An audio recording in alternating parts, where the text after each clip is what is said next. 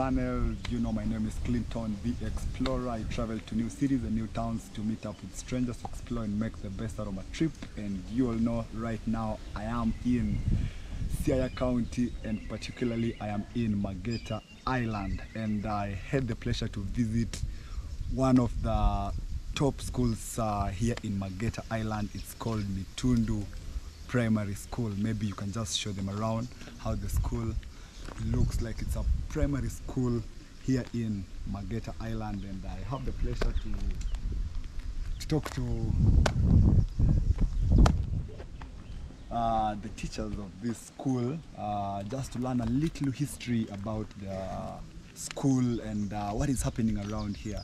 So maybe if I might want to introduce them, you can just tell us your name, maybe which subjects you teach, and yeah. My name is Simon Magoch. I teach English, science, and agriculture. Okay. Yes. Then guys, you all know that is Waziri Victor Onyango. I'm a BOM member in MITUNDU Primary School. Then I'm Sospita Wengi Ukelo. Wow. Teacher here as well. Wow.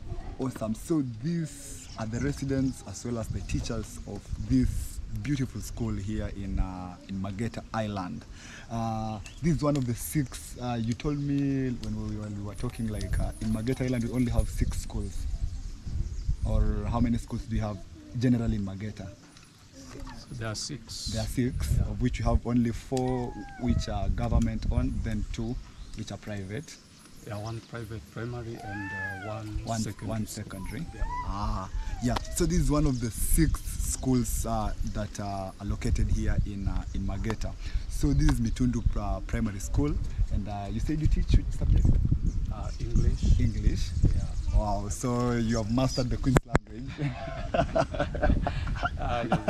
You must have mastered the Queen's language. Wow. So maybe you can tell us a brief history about your school, like when you guys started, and yeah, when did the school start? Okay, MITUNDU Primary School started in 1986. Yeah. It was started by the MAGETA community. Okay. To ease the problem of many learners who had to commute long distance from Magare, which is actually very far from here, Okay. to MAGETA, which was by then the only school. Okay. Around. So it started in 1986. So ever since 1986 up to date, the school has been in operation. Yes. Wow, that is awesome. So you guys have got. Do you run from class 1 to class 8? Is it from nursery school up to class 8? Yeah, actually, it is from nursery school to class 8.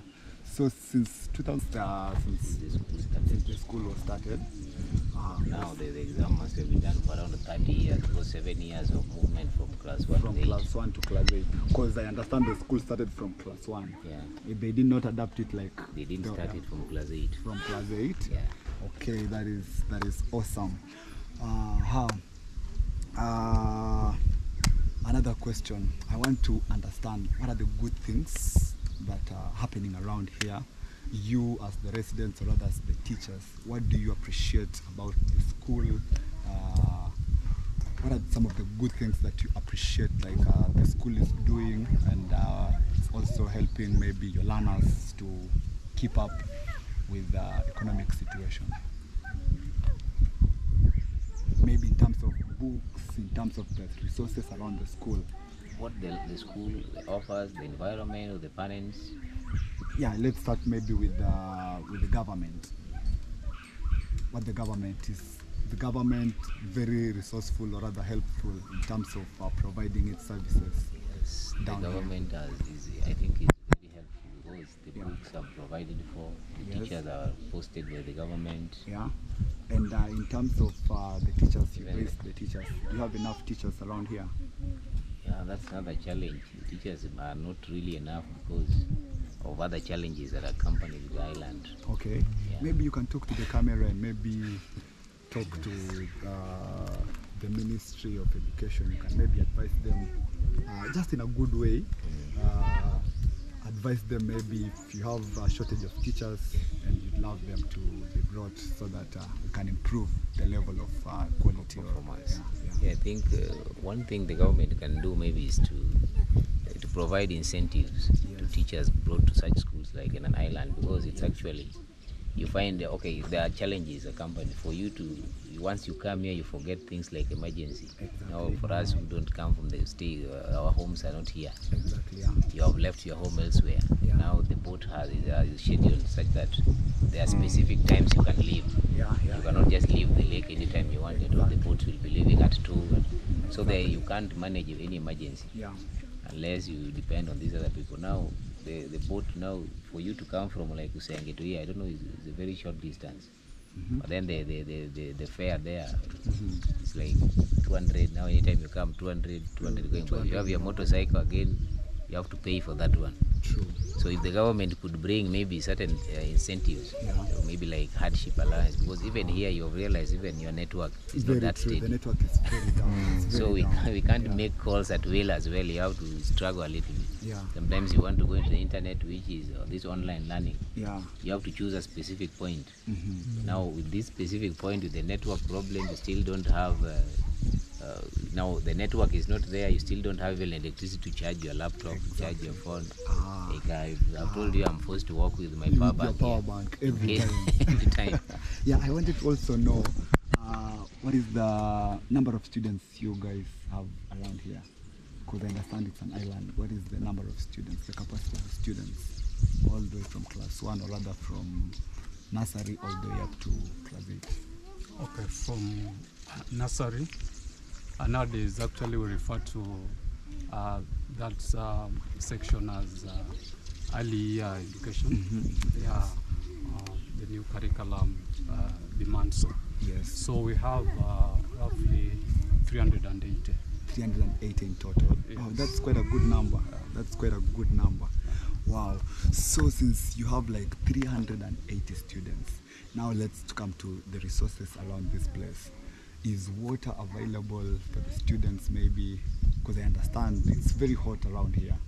Is like resources like water available maybe for use, maybe for drinking and stuff like that? Are you guys accessed to clean drinking water?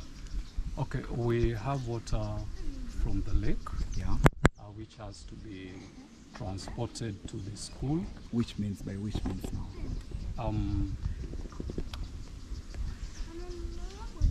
What are the main sources or other means of transport around this area? Do you guys use donkeys, use motorbikes, or is it human labor?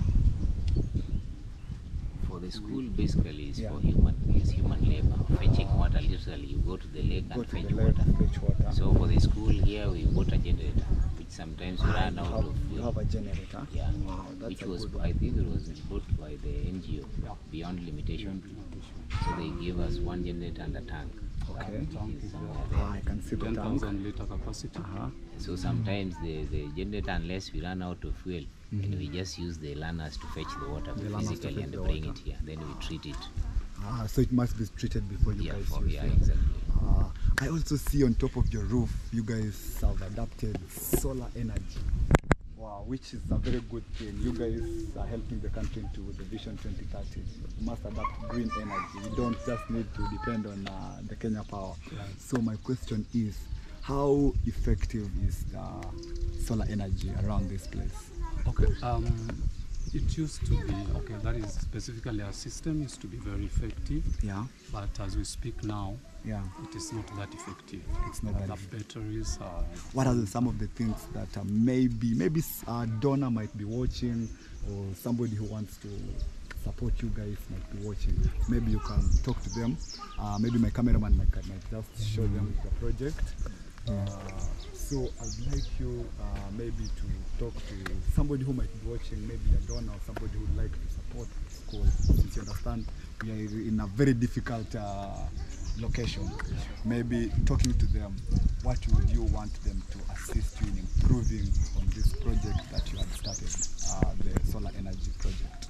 Okay, would appeal to any well-wisher or donor who may have a heart to assist our school being situated in a very unique area that is an island, Yeah. basically to help us get effective batteries Yes. to help us run our solar system in the school. Okay. Because as we speak now, Yeah. we have a problem or a challenge with our power system. Our Okay. school is not connected. Yeah, guys, just so you know, we don't have electricity in Mageta Island. It's something I think maybe the county government, or rather the national government, is trying to work on it. I think they are trying to set up a mini solar grid within the island, but for now, everybody who wants to get access to electricity, or rather to energy, must adopt solar energy, and that is what the school has done. You can